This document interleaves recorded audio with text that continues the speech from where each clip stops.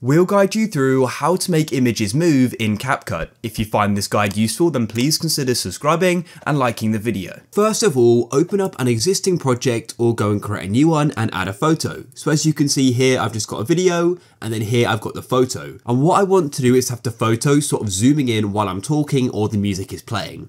So to go and do this, all you need to do is go and tap on the video in the timeline like so. And once you've done that, you'll see an outline in the video preview.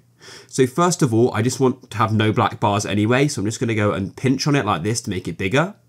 And as you can see, it's now that same size throughout the whole video. So keep it selected and go to the start of it. And choose the position of how you want the picture to be. I've already positioned mine perfectly for me. And then what you want to do is tap on the Add Keyframe button. And that button is to the right of the play pause, and it looks like a diamond with a plus. So press that there, and you've now added one keyframe. You can see it's now appeared in the timeline. And then what you want to do is go and choose where you want the movement to go and then end. So for example, I now want it to end here. So, and then what you want to do is choose the end point.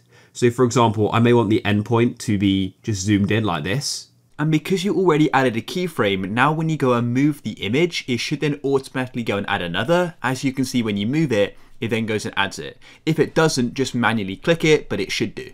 And then we'll go and play it back just like so. And as you can see, it's now zooming in. It's that simple.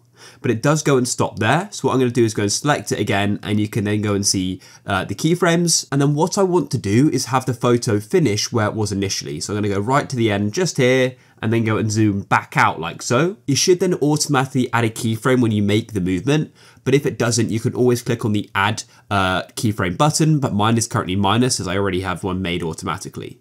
And now when I go and play it back, as you can see, we've now gone and made the image move.